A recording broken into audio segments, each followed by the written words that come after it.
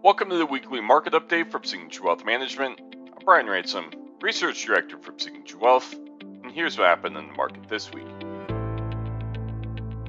2 weeks after the start of the war and 2.5 months since the start of the year, volatility continues and the market is down 8% from all-time highs.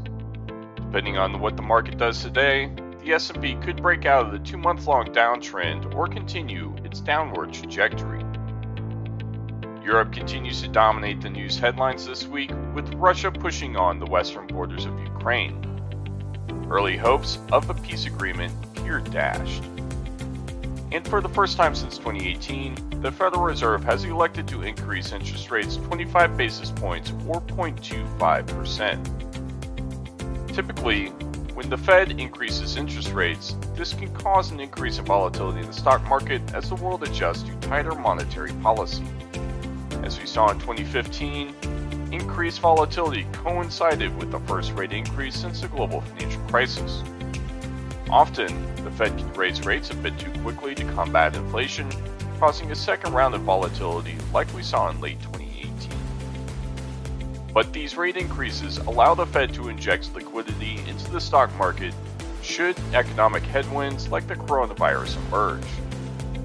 The question is, with 7.5% inflation, how quickly and how high will the 2022 rate increase go?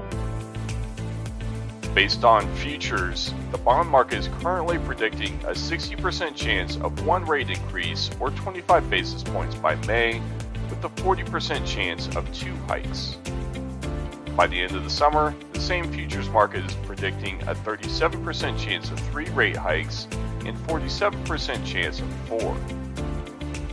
And by the end of the year, the market is predicting a 40% chance of 6 rate hikes and a 47% chance of more than 6 increases.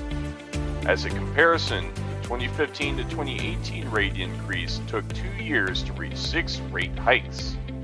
Therefore, the market is expecting a much more accelerated process of monetary tightening from the Federal Reserve. Now, it should be pointed out that this futurist market is miserable at accurately predicting rate hikes.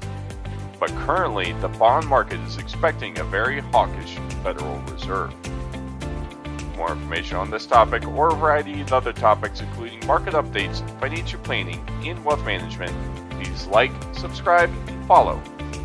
Don't forget to check out our new podcast, Up and to the Right. New episodes for Up and to the Right drop on a bi-weekly basis on all your favorite podcasting apps.